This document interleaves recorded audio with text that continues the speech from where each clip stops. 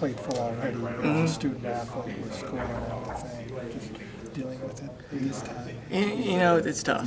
It's really tough. Losing an uncle I was so close to definitely really hurt. Really hits the heart. But I've relied on my family. You fall back on your family and your cousins and your aunts and uncles, and they've been strong through it all, and they've been there for me. And Coach Kelly actually told me, hey, if you need as much time as you need off, just go ahead and take it. Family's more important. But I told him, I was like, hey, my uncle wouldn't like that. My uncle's down right now looking to heaven, and he's probably with me right now in this interview, telling me what to say. He's going to be there every step of the way of my career and the rest of my life, and thank God for him and always being there for me and pushing me. And it's hard, but it's life. I love my Uncle Blair.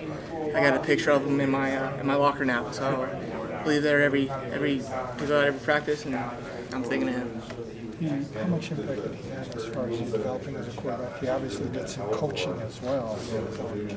Yeah. He actually he coached a little bit, but he was more supportive. He was always there cheering us on, always just patting us on the back and telling us to keep your head up and have fun. Just always go out there and enjoy the game.